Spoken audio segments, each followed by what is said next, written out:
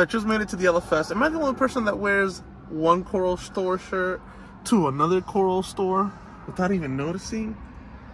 Was it on purpose? Wasn't planned? Well, not embarrass ourselves. Let's go.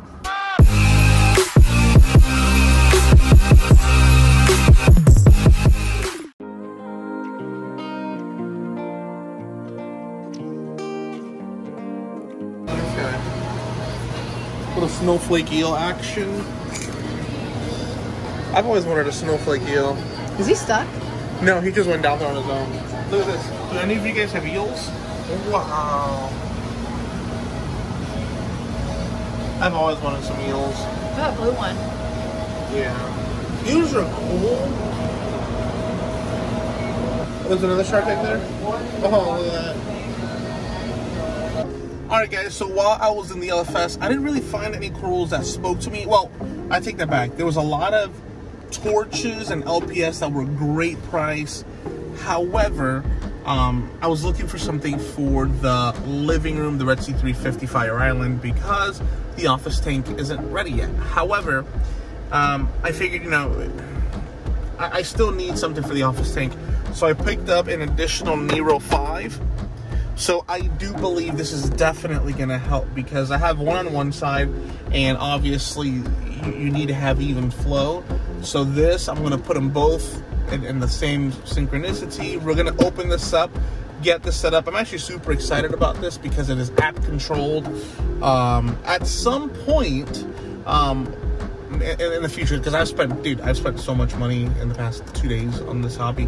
This alone was like 250 bucks. So, and I didn't get this for free, or I paid for it. But I would like to get an upgraded return pump that's also remote controlled, because if you follow me on Instagram, you know that I like to do top-down shots, and it's so much easier just to push a button and have that top-down shot, you know, getting everything to shut off. So let's get home, let's open this up. I'll walk you guys through this step by step, so let's buckle up. Alright guys, so here we have the Nero 5.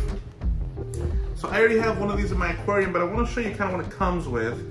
And then it does use the AI app, which is really easy to use. So I already kind of cracked the seal open. So I think this would compare closely with the MP10s by Ecotech. I feel like I like these a little bit better just because they are easier to clean. I mean, you literally just twist this off and you can get in here. Regarding the app, I do know that the new MP10s, you can get them with the app. All right, guys, so this is what we got: fish guard, power head, controller. Does come with some screws if you want to use that. I always use the app. These are external adapters, so if you live in Europe, X, Y, and Z, you don't use the regular plugs. And here we have the power source. Plug this in. So I'm going to try to see if I can synchronize this with the ones that I currently have. Make it all super, super easy. I kind of feel silly because I feel like I don't have my old guard. I don't know what I did with it. Alright, so this is ours right here.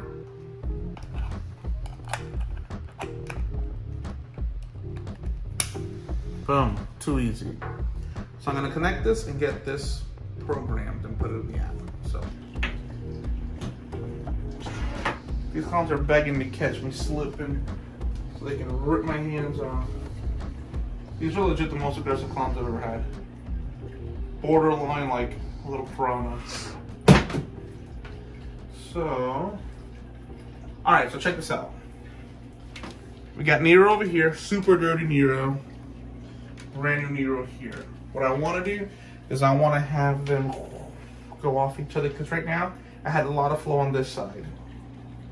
So this should definitely even everything out. So I gotta get this plugged in, and we should be in good shape.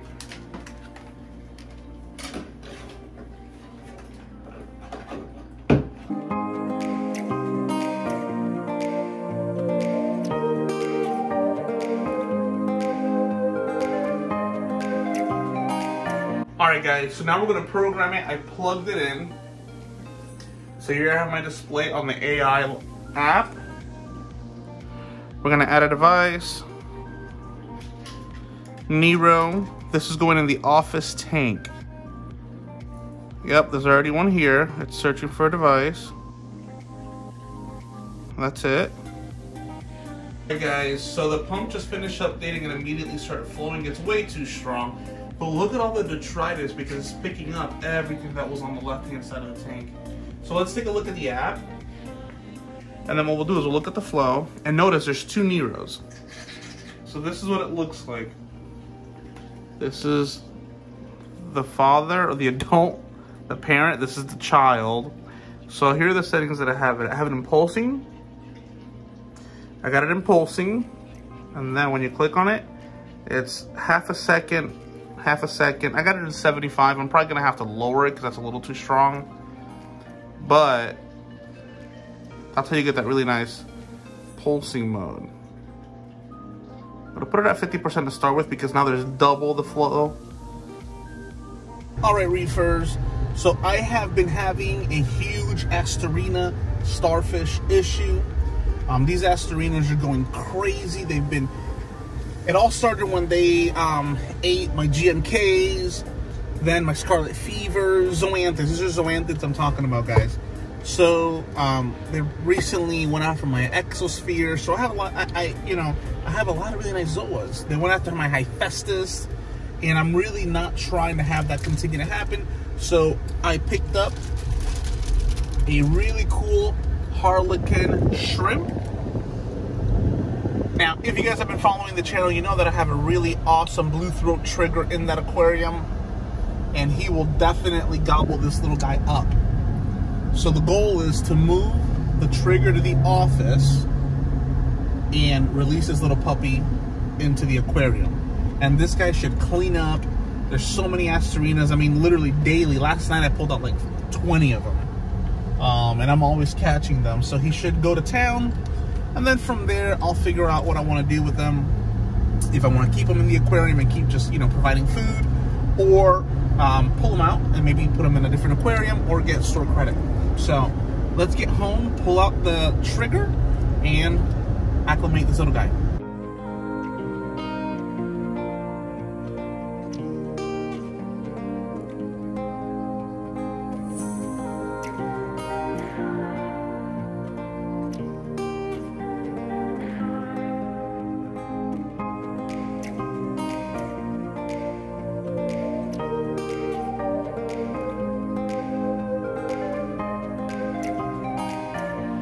Right, reefers, so I just picked up a mushroom that I've been looking for a very long time.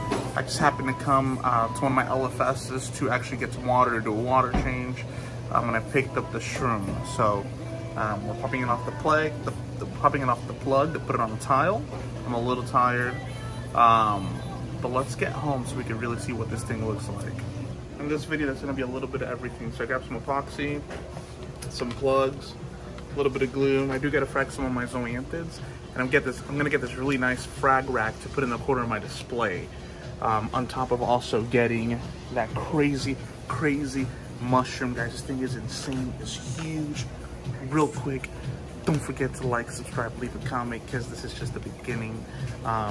So at my LFS, I had a huge sale the day before, and I had a huge issue at the house regarding some plumbing that I got fixed, so I couldn't come, but they still hooked me up. So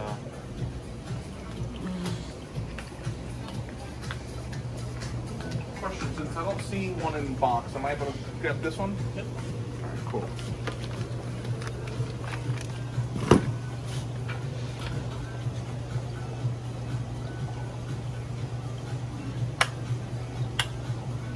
Super cool corner. Ah. I have the same one. Yeah. And guys, I wish I could say that all the cyano is gone, but it's really not. So when you try to do things the nice way and it doesn't work, gotta pull the big guns out. So cross your fingers for this one, which I'm gonna tell you in detail how I'm gonna do this to get rid of the ultimate cyano in the office, JBJ. That's gonna be another video.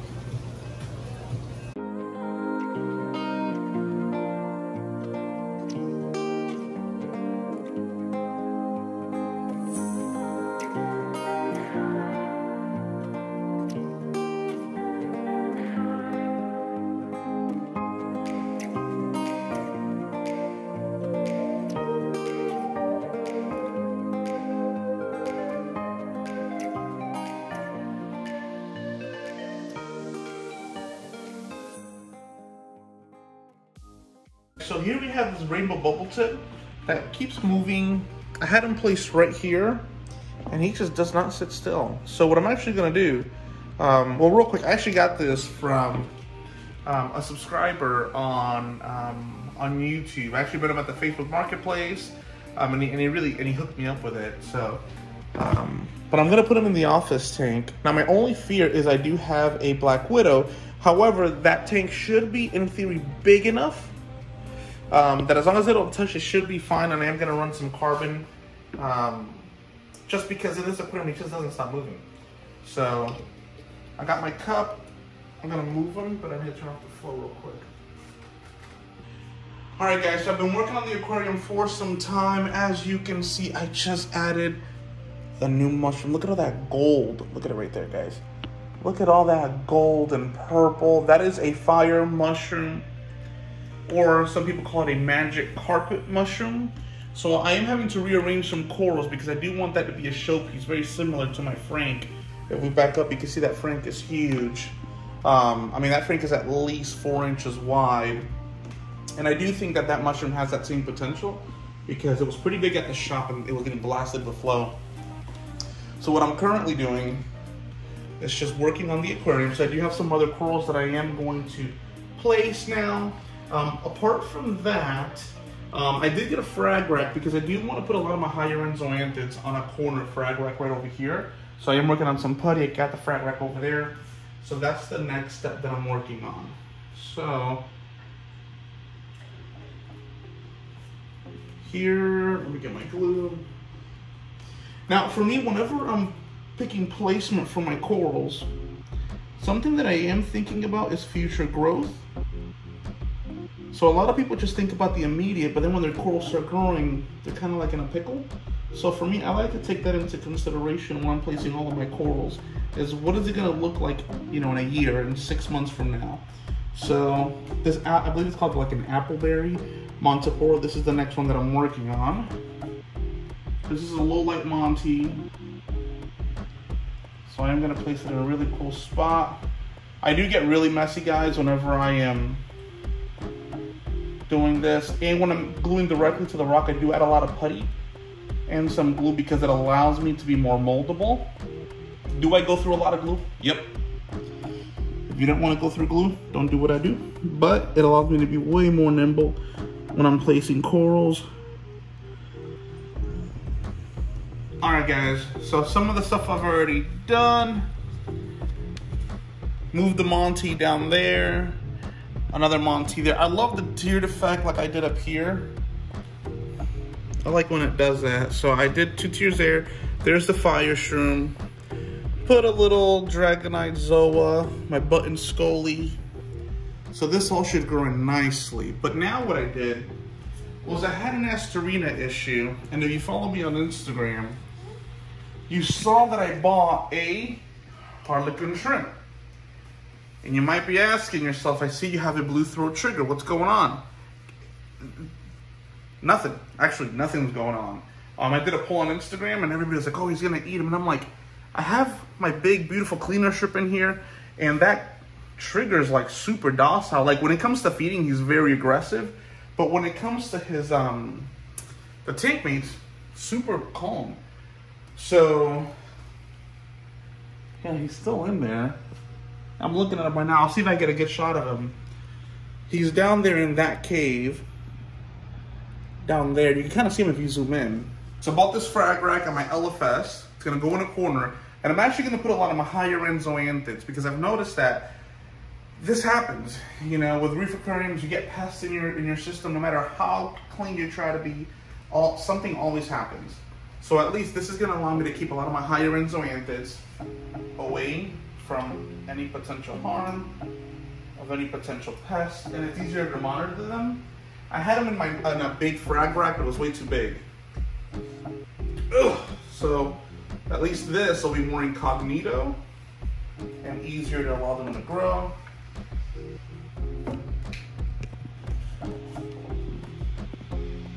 Put it right over here. All right, so that's one. I'll put the other one here. and it's clear. Let's see how that looks. That looks pretty good, actually. So you might be asking yourself, what type of zoas are you gonna put in there? Well, for starters, what I've been doing is I've been soaking some plugs. So, which I'm gonna pull out of here, but I got speckled cracks, got Charmanders, little shops of horrors, and I'm actually gonna frag a couple of them. So,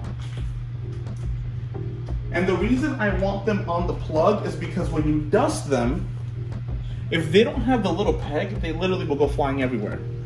So, here I got the plug. Here's the way that I like to do it, guys. A little bit of putty. I put glue, putty, glue. This is how a lot of the LFSs do it. If you've been following the channel for some time, you've seen me do this before. We got glue. I wet it.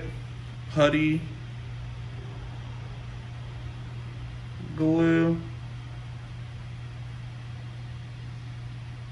All right.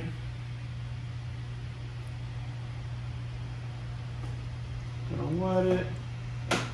All right, so this one specifically is gonna be for the speckled cracks. That's why it's a much bigger frag plug. There we go. That's it, that's all she wrote.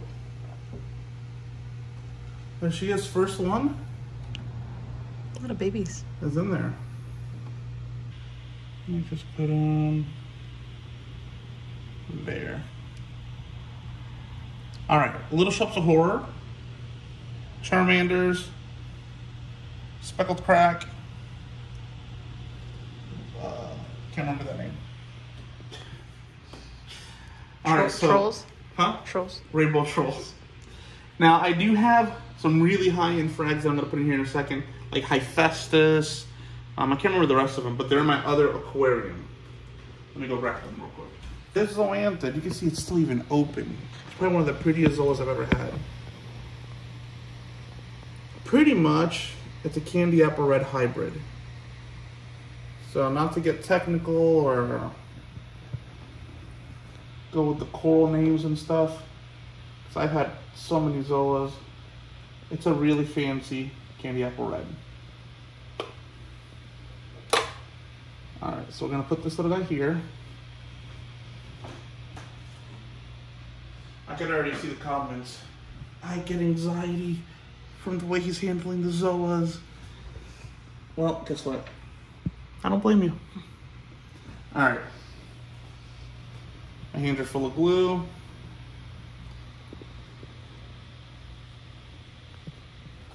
I'm gonna put a little bit of glue.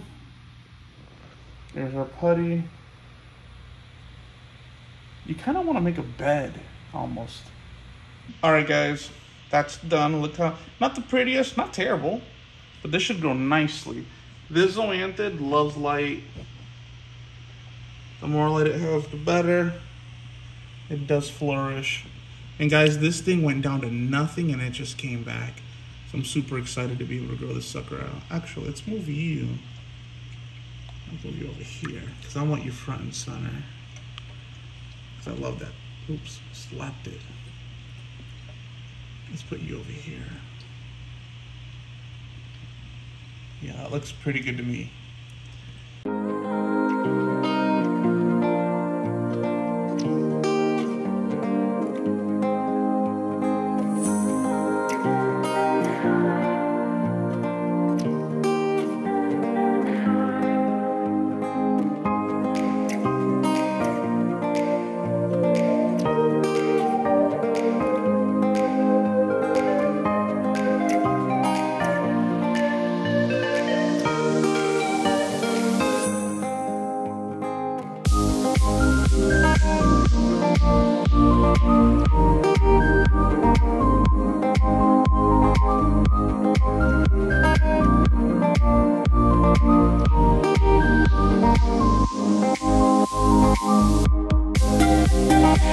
Reefers, I hope you guys enjoyed this week's episode of Zootane Boys. Just don't forget, like, subscribe, leave a comment, and you know I can't end this video without giving one of you guys a shout out, so I'm gonna put that comment right here.